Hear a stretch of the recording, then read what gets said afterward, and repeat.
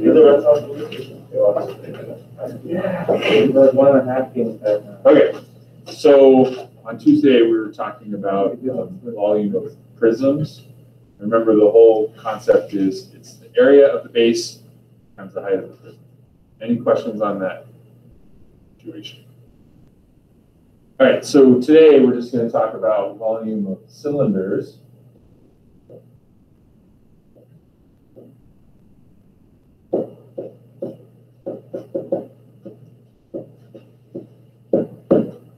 Which you could probably tell me what the formula is for volume of a cylinder, because a cylinder is really just a special type of prism, right? It's a prism that has a circular base. So if we know that for any prism, the volume is capital B times H, where B is the area of the base, then how does that formula adapt when it comes to cylinders? What is the formula going to be?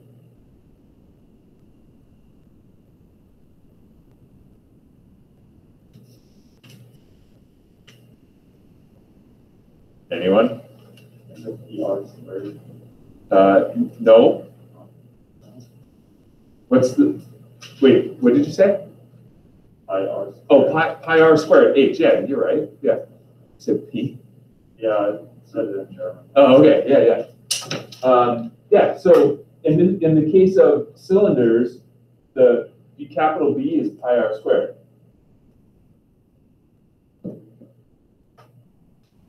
So it's just going to be pi r squared times H. That's it. Pretty easy, right? It's the area of the base times the height. Okay? So if you have a cylinder, suppose you have like an above ground pool or something. Above ground pool. And let's say it's 8 feet. The radius is 8 feet, and the height is 4 feet. And you're trying to figure out the volume of the pool, how much water will fit in the pool. Super easy. It's just going to be pi r squared times h. Pi 8 squared times 4. So I could put this in simplest radical form if I wanted to, just by multiplying 64 times 4. So you get 256 pi. Or if I'm trying to get a decimal answer, that's easy too. 56 times pi is 804.2 cubic feet of water. 804.2.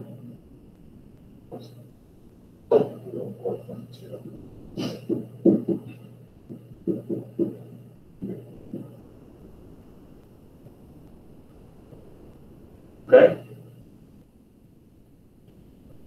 So what if we had a composite solid? Like suppose I had a mailbox. We did a problem kind of like this on the extra credit review for surface area, but suppose we have like a mailbox shape. So it's basically a rectangular prism with a half of a cylinder on top. Something like that. And let's say we wanted to calculate its volume. Suppose this was 10 inches across and 15 inches long. And let's say this distance here is 12 inches.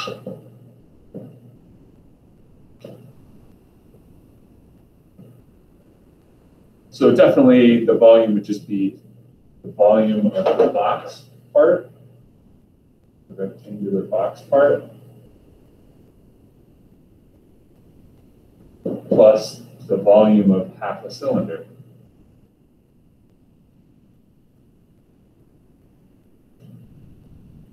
Right? So a box is just length times width times height. So So this is going to be 10 times 15 times 12. And a cylinder, half a cylinder would be half of pi r squared h. Half of, what's r in this case? 5, right? Because the diameter is the same as the bottom of the box, so this is 10 as well. So it's 5 squared times, and then what would h be as it relates to the cylinder? Yeah, 15. That's it. You just evaluate this, all right? So let's just say we're just doing it all as a decimal. So you can do it all at once. 10 times, oops.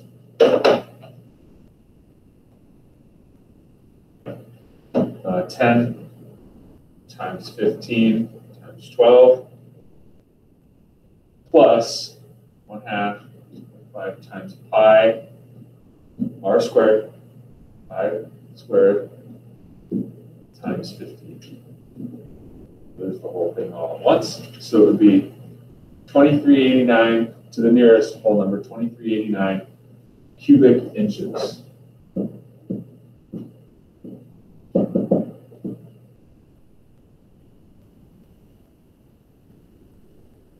Okay.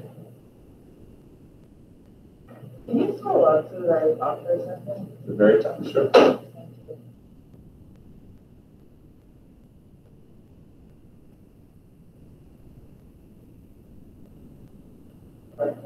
You're good.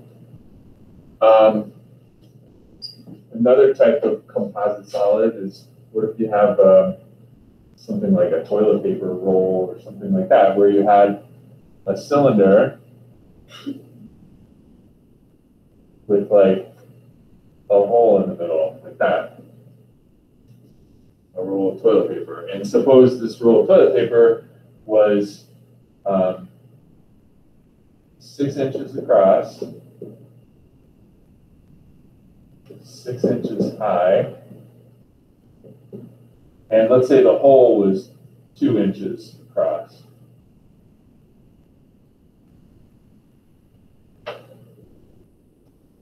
So how could you calculate the volume of paper in this roll?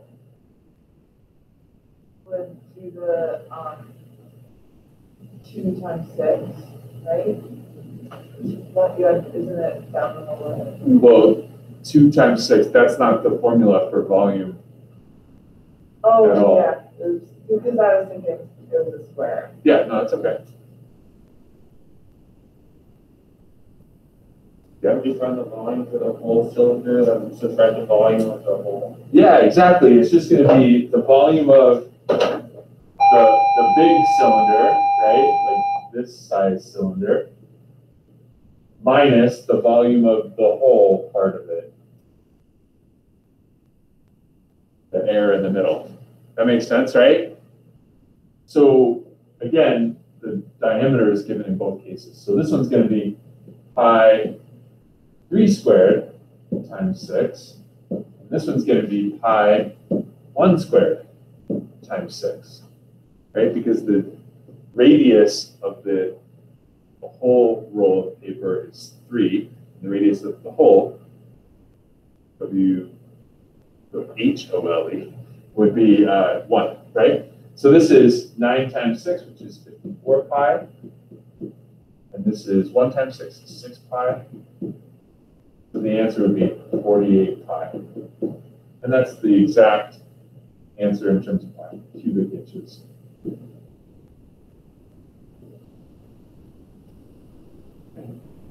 Any questions on that? Now, one other thing I wanted to talk about today is something that's important. It's called Cavalari's principle.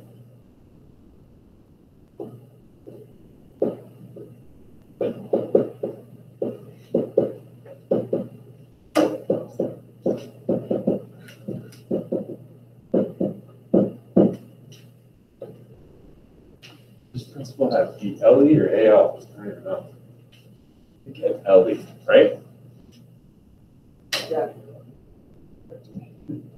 So Cavalari's principle states the following. It says, if any two prisms or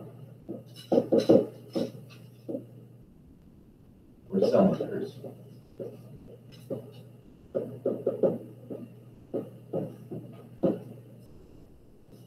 have the same base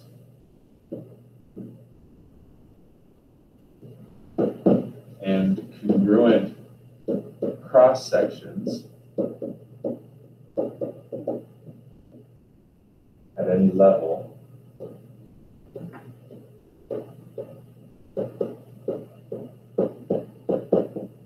then their volumes are equal.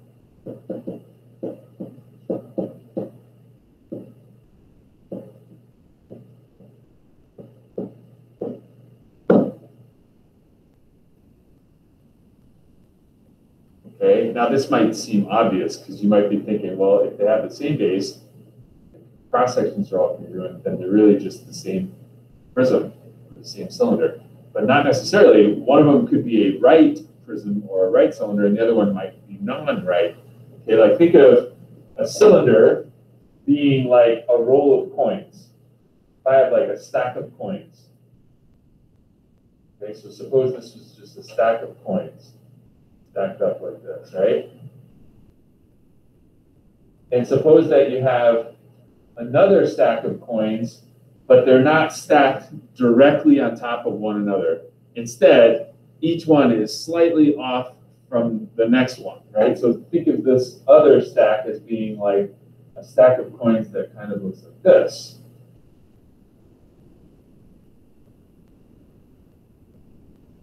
Where the coins aren't quite stacked up straight up and down, but there's the same number of coins in the stack. Can you picture that? So you have two stacks of coins. You have 10 quarters, and then you have 10 quarters, but the second stack of 10 quarters, it's slightly off vertical. So it kind of looks like this. Doesn't it make sense that the volumes would be the same? There's the same number of metal in this stack of coins as there is in this stack of coins, certainly, right? So that's what this is saying. It's saying that if you have two stacks of coins like this, as long as there's the same number of coins in each stack, the volumes are the same. Of course, that's true, right? But it works for prisms as well. Like, so for example, suppose you have a one of those little white erasers that are shaped like this, straight up and down like a little box. And then you have one of those pink erasers that are more like perpendicular sided, kind of like this. It's saying that it doesn't quite look like this. It doesn't quite look like the same length. So let me try this. That's a little bit better. So suppose that they have the same length, width, and perpendicular height, then they have the same volume. Which makes sense because it's length times width times height, right? It's the area of the base times the perpendicular height. So that's Cavalari's principle. It just states that if you have a right prism or cylinder or a non-right prism or cylinder, as long as they have the same dimensions in terms of altitude and then the area of the base, then they have the same volume. Okay? That's an important thing to remember. Any questions on that? So the homework is two parts. There's a delta math part of it, and then there's also an IXL part of it. The delta math part of it is just called volume of cylinders, and the IXL part of it is called volume of prisms and cylinders. Okay, it has both things in it.